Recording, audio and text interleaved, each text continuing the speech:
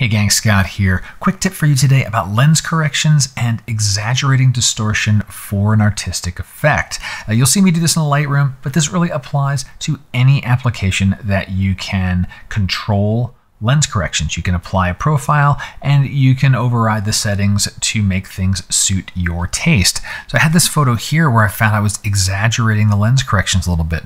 So here we're looking at, I have my normal lens corrections applied, right? Just the detect what kind of camera was used to take the photo, what kind of lens, and the software applies a lens correction.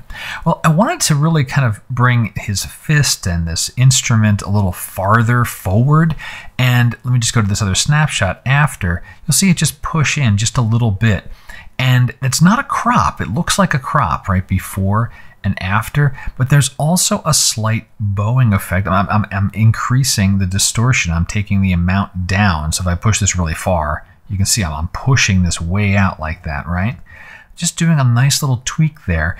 And I found that to be just enough, just subtle enough that I can bring that forward and push it there so that I get the effect that I want. And actually, as I'm playing with this, maybe I'll even nudge it up a little bit farther, because this is ultimately, to me, the story of this photo, right? His hand around the neck of this instrument. You know, this ring is fantastic.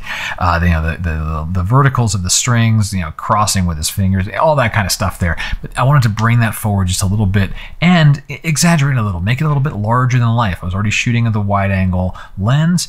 Let's just go with it and increase that distortion ever so slightly, and it really lended itself to this kind of photo. So I know most of the time we're applying lens corrections to get rid of distortion, but there may be a photo or two where you want to accentuate it and you want to create a little more of a warped look. Hope you found the video useful. Got any questions? Go ahead and drop them below. And until next time, my name's Scott Davenport. Have fun.